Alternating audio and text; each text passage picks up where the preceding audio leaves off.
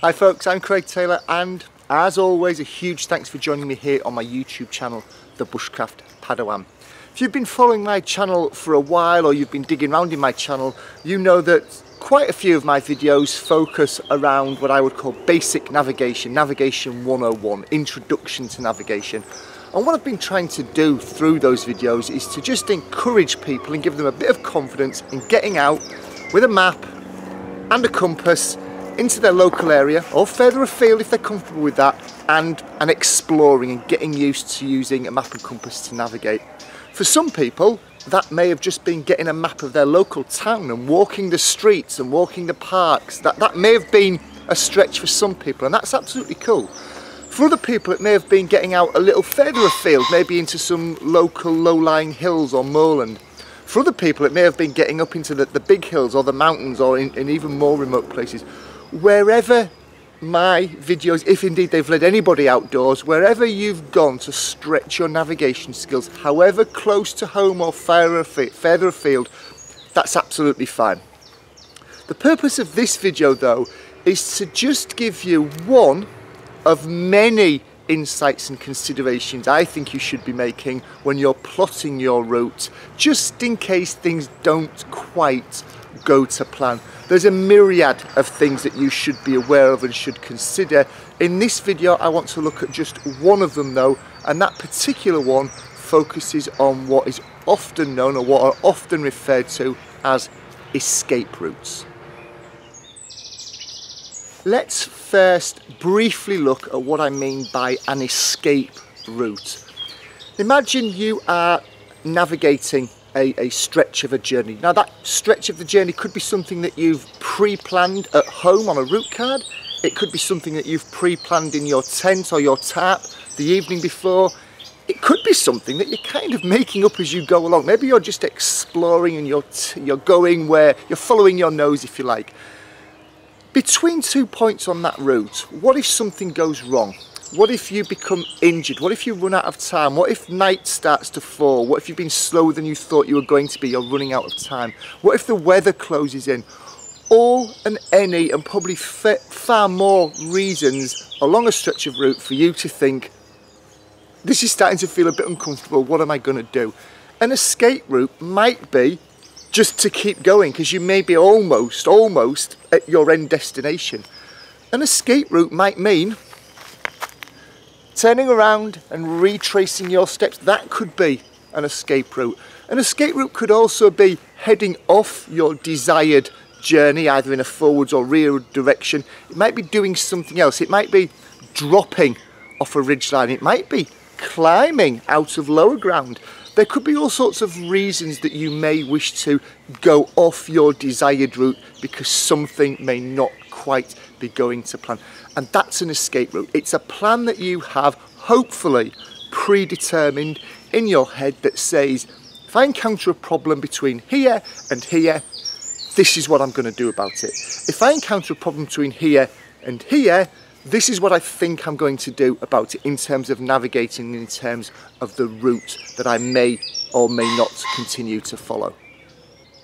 What I want to share with you now are 3 hypothetical escape routes that I have predetermined in my head based upon some of the maps that I've got at home. Now what I do want to say at this point, before anybody starts and turns to their keyboard and starts typing furiously back at me, I am not saying that these escape routes that I'm going to show on the screen in a few seconds time and I'm going to talk about, I'm not saying that they are the only potential escape routes.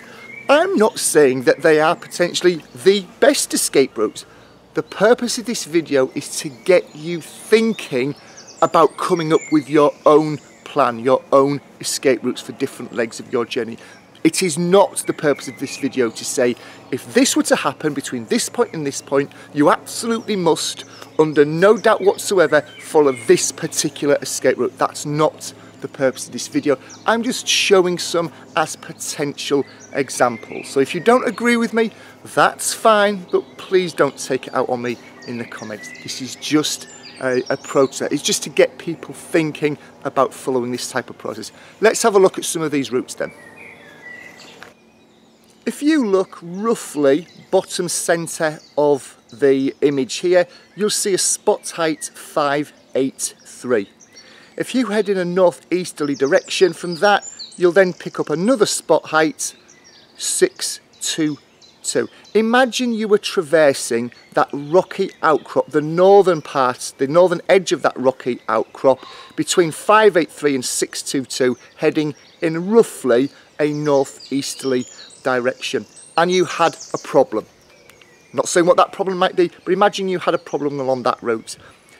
One of your escape routes that you may wish to consider is to simply drop downhill in a northerly-ish direction and then head towards the shallow re-entrant that you can see leading down or leading from the Lake Lyn Kiri. I've probably done a terrible job of pronouncing that, but you get the idea. Dropping down into lower ground, picking up that re-entrant, and then potentially heading even further north or downhill towards the yellow road that you can see running in a roughly east-west, west-east direction. So that could be a potential escape route between 583 and 622.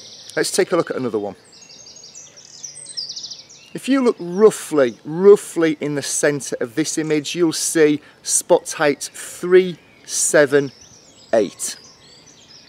If you head in an approximate southeasterly direction from there, you'll pick up another spot height on a null, spot height 509.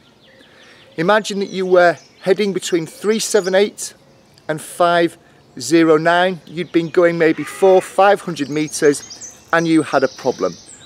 A potential escape route would be to set your compass to south and head in a southerly direction till you picked up the A470 road. Now there's a few things to consider along that route, such as the rocky outcrops that are immediately south of 378 and then immediately south again of that rocky outcrops. There's a couple of rocky outcrops there you may wish to consider, but again, I would never suggest slavishly just heading on a bearing and not paying attention to what's in front of you or what the map suggests would be in front of you. But there's a potential escape route between 378 and 509. Set your compass in a southerly direction and head towards the A470. Let's take a look at a third and final example.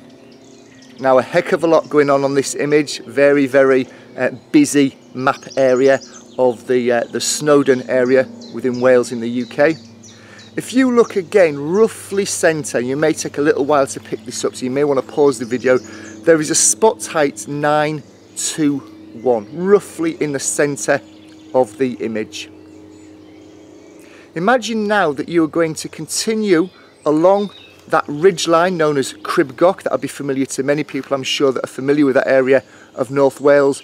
You're going to head from 921 in a approximate westerly direction. It's actually more of a southwest by southwest direction or thereabouts, but you're going to head in a westerly direction along that track along the top of the ridgeline. Now I know from personal experience that there aren't that many escape routes off Cribgoch that are safe. There are even fewer that you would perhaps want to take a relatively novice group down, and that's exactly what happened to me.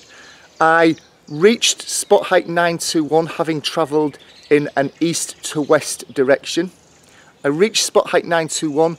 I briefed up the relatively novice group that I was about to take along that ridgeline and up eventually to summit on the top of Snowdon, and after just a few tens of metres we actually came across a problem, and that was a group of walkers had sustained an injury and were actually had called out mountain rescue. It was a fairly severe injury. Someone had broken, it was an open fracture of an ankle.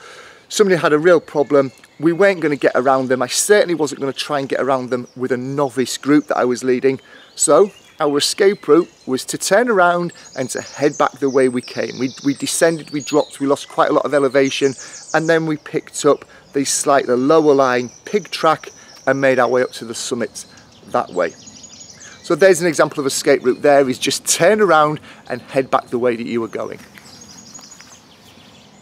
3 examples there. I do want to say yet again, I am not saying that they were the only escape route.